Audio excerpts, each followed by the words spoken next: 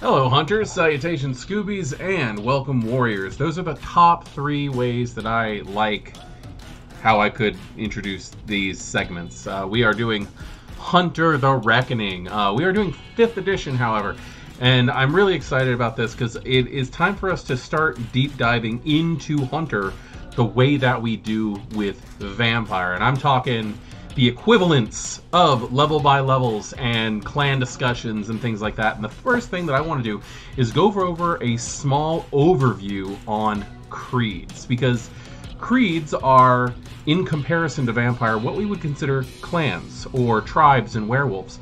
But the more I think about it, the more I have to say that's completely wrong. That's not what they are. They're not comparable to clans. They're comparable to predator types. They hint at the kind of skills that these people might have. It's the way they hunt. Humans don't have a clan type. They're not going to. They're not going to have a tribe type. They're not going to have that. And I love the fact that they're not trying to overtake other systems, but they are matching systems when it comes to mechanics. And what I mean by that is, in the old days, when I started playing Vampire the Masquerade, I discovered commonality between the different types of vampires versus the different types of everything else. And I'm not just talking about how, like, oh look, there's different types of mages, or oh look, there's different types of wraiths and werewolves. What I mean by that is, if you wanted to, you could say that the gangrel were very much the werewolves of vampire society. You could definitely say that the Giovanni used to match up very well with wraiths, that the Tremere used to very well match up with mage and stuff like that. Like, you had the central point of the wheel, and all the different spokes were the different clans that reached out to other different things in the world of darkness. And that's still relatively true, and I guess you could say that the Banu Hakim could be the hunters of the Vampire the Masquerade world. But when we look at the way that V5 is organized, where there's clans and generation and things like that, like we always had, but we also now have what's known as a predator type, which is the way that a vampire is comfortable feeding, which dictates a lot of different things. It dictates what disciplines they might practice outside of the standard clan disciplines. It dictates what kind of contacts they might have and influence fields, what merits, flaws, advantages that they might have taken up over time because of the way they feed, because of the type of resonance they take in. Well, in Hunter, it's not that different. And instead of having an array of 13 like we have in Vampire for the most part, and I guess it's actually 14 now, since the Tremere and the Salubri are both kind of represented in their own spot, we have 5 different creeds. And it does say at least 5 different creeds. So in further editions of Hunter, in player's guides and things like that, we might get more. But we do have 5 at the moment, and those will be the entrepreneurial, the faithful, the inquisitive, the martial, and the underground. These are the different ways that hunters hunt. There are some that seem kind of duh. There's some that seem kind of common sense. The faithful, the martial, that sounds like something that you can pretty much guess what they are when you hear it. But when you break everything down, we'll just go ahead and start off. We have entrepreneurial. These are, from what I've seen people give the best acknowledgement, the best comparison to, these are going to be your Tony Starks, your Bruce Waynes. But it's not all about money. It's about innovation. It's about thinking of new ways of doing things. These aren't just your rich playboy philanthropist orphans that have decided to pick up arms against the night. These are also your MacGyvers. These are the guys that can be trapped by a vampire, reach into their pocket, pull out a toothpick, a rubber band, and a paper clip, and create a stake launcher that's going to get them out of that situation. Now, obviously, it's not going to be that dramatic, but these are people who either know how to do things or they know people who know how to do things. You could actually make an entrepreneurial hunter who's willing to do favors and pay money and stuff like that because you happen to know someone who knows how to make or obtain these weapons. Very similar to the concept of Blade, the Daywalker in Marvel Comics, who has Whistler. And Whistler knows how to make the weapons. Blade knows how to use the weapons. That's a very good example if you want to step outside of a supernatural fray and just see who they are. But these are the individuals who have the gadgets and have the sense of innovation to how to put those against what they're fighting against. Then we have the faithful. Faithful are the ones who just they completely run off on belief. They go on faith, and it doesn't have to be Christianity. It can be anything. You can have your priest who runs around with their cross and holds it out and forces them back with the power of their own faith. But you could also have the late night owner of an occult shop who clutches tight to her pinnacle and forces the darkness back to bring the light of the goddess into view. You can have that bearded biker who reaches around his neck and grabs the hammer of Thor to keep the Jotnar and the Onheriar back from taking the night from them. This is any religion that you can think of. This is any faith that you can think of that are going to be the people who tend to have more likely to have what we would consider a supernatural edge, and we will definitely go over edges. In fact, that's one of the cool things about these, is where clans and tribes have specific powers that tend to go with them. There are edges, the powers, the disciplines of the hunters that, although they're more likely to show up under different creeds, they're not 100% necessary. You can be an entrepreneurial who runs on faith. You can be a faithful who makes weapons. Like there's so many open ways to put this puzzle together the way that you want it to run the game in your fashion. After faithful, we have inquisitive, which is probably one of my absolute favorite hunters. These are people who try to accumulate knowledge and employ it in hunting. They might not even be trying to kill things. They might just be trying to gain information. And how fun would it be to play a game where everybody just decided that we're all going to make inquisitives and we're going to build our own form of arcanum group, the people who just want to sit back and document everything. It's pretty cool. The fact that you're able to do that kind of thing is possible, and it's also just fun. It's fun that you're not just all trying to run around and kill things, which is technically the big point of this game. Then we have the marshals. The marshals are the people who believe that the best way to get things done is to shove a stake in the vampire's heart, to shove a silver bullet into the brain of a werewolf, to clip the wings of that fairy, and to douse the Wicked Witch of the West with water. These are the people who want to go out there and swing their blades and shoot their guns. That is a marshal. And then, of course, we have the underground, which is something that I just hadn't considered, is the human who uses guile and subterfuge to get the information that they need, to set the creatures of the night up for failure.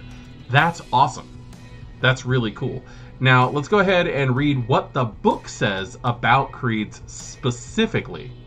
And we'll see what my opinion that I just said, if it matches or if I'm just completely wrong. At least 5 creeds of hunters exist tonight, though they have no formal limit to how many there might actually be. Creeds don't have a particular origin story. They're emergent, given rise as the world saw need for them. The individual hunters were willing to take up the cause. I love the fact that this is a group of people who just notice that stuff is not right. In the old Hunter the Reckoning, we had humans getting imbued with the sight brought to them by some supernatural force, that when the rest of the world saw rioting, they saw zombies running through the streets, that when a vampire was around, instead of seeing some suave businessman who's making outlandish commands and having them work, they saw that desiccated corpse with glowing red eyes and fangs. Like, they saw the classic vampire. There was just something about them that was supernatural that took a lot of the fun away from it for me. And now that it's just, these are people who are not being fooled. These are people who are not letting the wool being pulled over their eyes. That's what makes Hunter fun for me. So under the entrepreneurial, it says, Hunter takes on their quarry with bold innovations and experimental approaches. I think that pretty much fits what I was saying. These are people who are not going to fit in the standard box of what you would consider the Tony Starks and the Bruce Waynes and stuff like that. But like that could very well fit in the concept of the Punisher and things like that. These are the people who are willing to take the time to build the traps. The faithful are hunters. They operate with the belief in higher powers and the divinely informed worldview. So these are people who cannot be shut down from what's going around them because their faith will not allow it.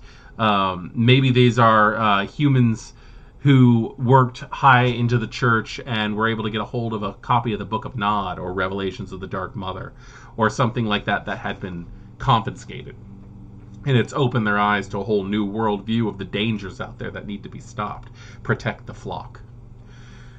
Inquisitives are hunters that accumulate and employ knowledge against the occult using both cutting-edge and ancient methods to study and learn about monsters and what they do.